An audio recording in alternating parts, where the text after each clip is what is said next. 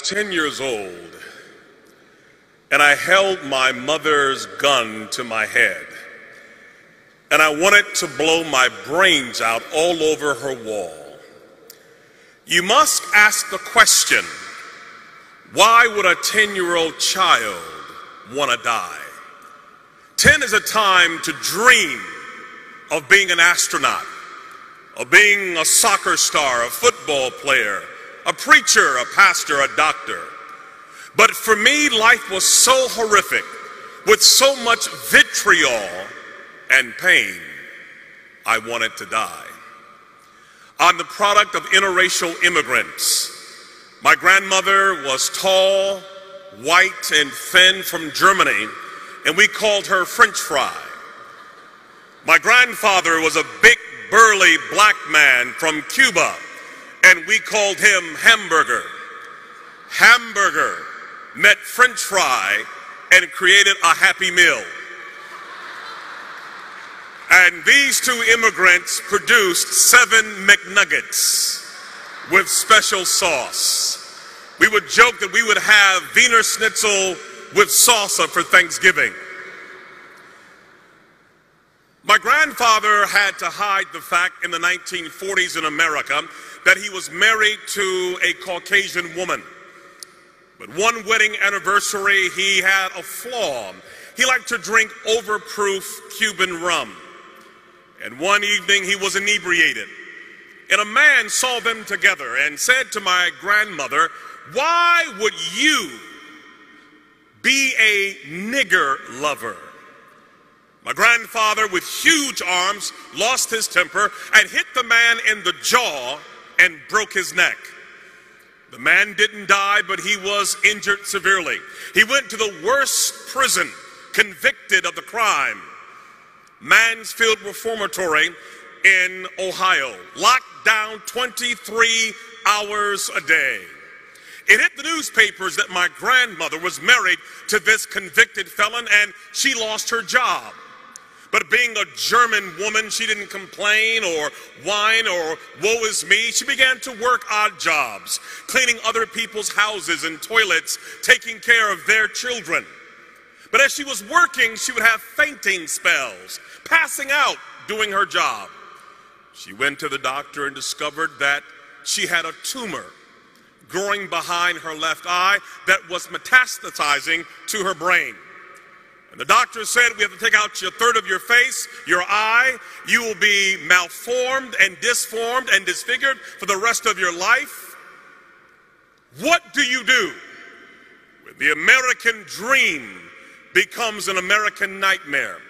She could not work. She was sick and mutilated. My grandfather's in jail, and day by day they lost everything that they had acquired.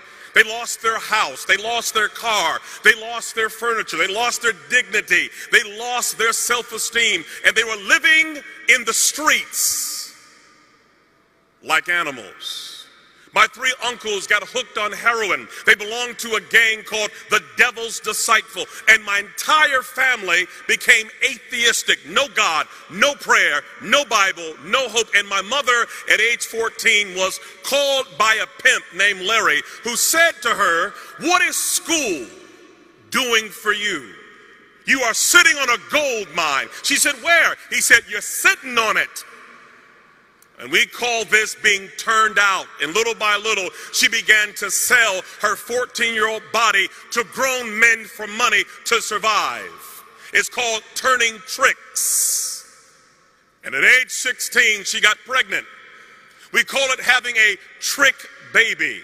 2 strangers meet for a business transaction, and there's a mistake. The pimp said, "You can't make any money having a baby in the oven. We have got to kill this baby." They kicked her in the stomach. They fed her alcohol. They gave her drugs. They took a hanger and stabbed the baby over and over again. But the baby would not die. The baby was born 2 months premature with no pancreas, a learning disability, a bladder too small, unable to function, a severe stutterer. We call it a trick baby. Nobody wants the baby. No hope, no future. Kill it was the word. That baby was me. I'm the lowest of the low. I come from the guttermost. I come from a hellish condition.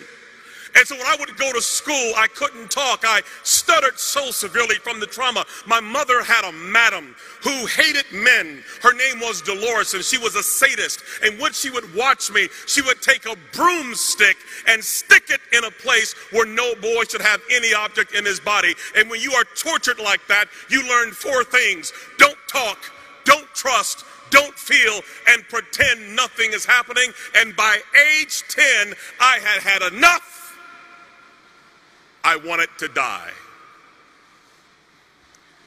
And in my school, they put me in a boiler room with other kids who were dysfunctional like me, where we would finger paint all day long. And yet there was a teacher, thank God for her, who had a Gideon Bible, and she came to my school and she saw kids like me as her mission field. And she would give me this Gideon Bible and read to me stories of dysfunctional characters who God used. She would say to me, Ronaldo, God uses greatly those who have been wounded very deeply. He will turn your pain into power, your wounds into wisdom. She had me read the story of Moses, who was also a stutterer. I began to understand that God did love a trick baby. Even as low as I was, there was hope for me and possibility. And when a child begins to understand the love of God and the power of His Word and the possibilities, it changes everything. How can a young man keep his way clean? By taking heed according to your word. Your word have I hid in my heart that I may not sin against thee. I began to memorize the Bible, that Gideon Bible, reading 2,000 scriptures. And when you put that kind of word in a life, something begins to happen. My stuttering went away. I stopped wetting the bed. I stood tall. I became valedictorian, became a pastor, and preached until everybody in my family got saved. Why? Because somebody placed the Gideon Bible in a woman's hand that changed a life forever. Yes, I was born a trick baby, but the trick was on the devil because